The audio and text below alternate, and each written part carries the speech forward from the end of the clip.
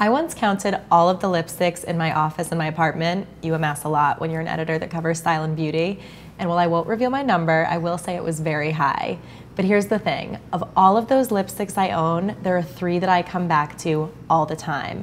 And whenever a friend asks for a lipstick recommendation, this is what I tell her.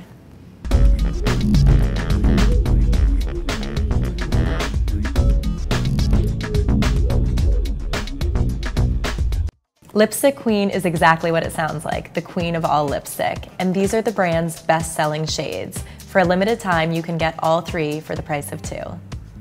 I first discovered Lipstick Queen when a beauty editor recommended this shade called Medieval to me. I was so fed up with red lipsticks washing me out and making me look like I was playing dress up, but this one is designed to look good on all skin tones. It's dubbed the red lipstick that anyone can wear, and it's so true.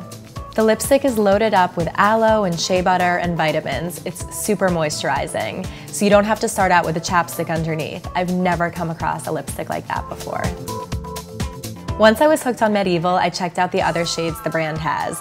This one, Jean Queen, is designed to look really good with denim. It's just the perfect pink color. It's subtle enough to wear for day, but it has just enough color to make it work for a night out. Butterfly Ball is the 3rd shade. It's this really subtle color that has a hint of iridescence and shine.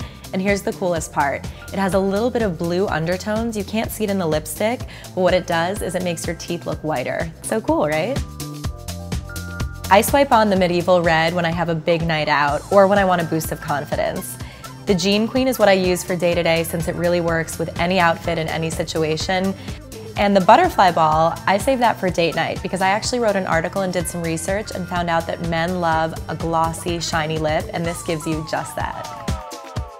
I got the box and kept all 3 lipsticks for myself, but if you're a little more generous than I am, I really like the idea of keeping 1 for yourself and giving the other 2 as gifts or dropping them in someone's stocking.